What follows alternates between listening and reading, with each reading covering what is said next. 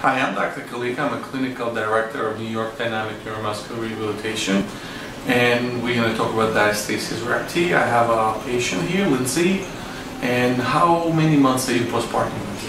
4. 4 months. And you weren't sure exactly what you have, but you thought you should check it out. What alarmed you and what brought you in? I was having a bit of bulging.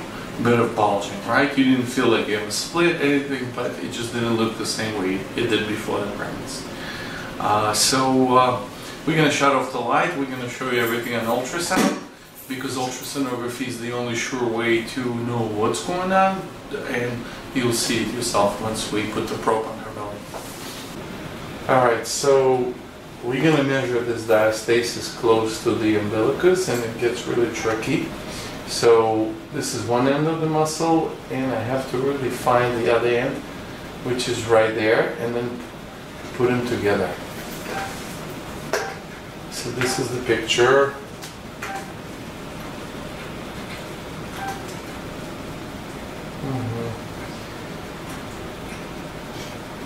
This is it. So right on top of the umbilicus, it's about 2.5, but if I go up, and now I have again 2 muscles in the view.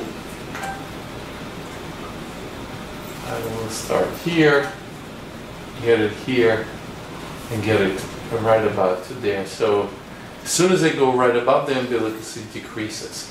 So if we were to put it in a longitudinal way and scan the whole linea alba, it would be normal at the top, going down, increasing a little bit, and then increasing even more closer to the umbilicus, and then really increasing over the umbilicus, and then passing the umbilicus, it would be decreasing again.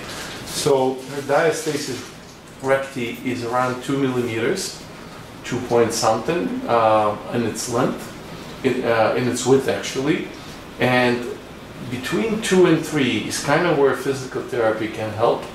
Anything wider than 3 centimeters requires surgery.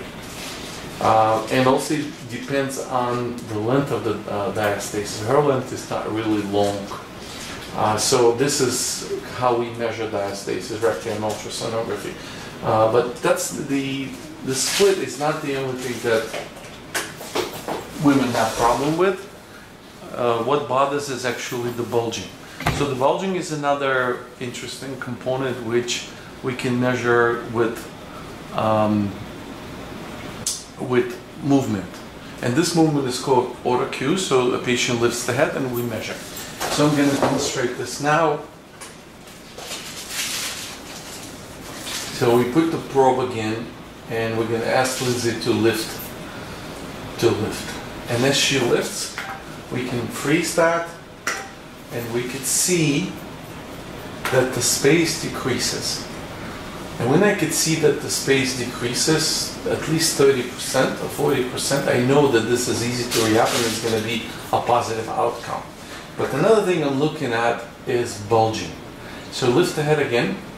How much did that lift? Did the muscle here lift it up? And it really, try it again and we will see again. So from here, go up, it really was a very small lift. So that's another component. So the severe bulging is where that rectus abdominis completely so bulging, pops up.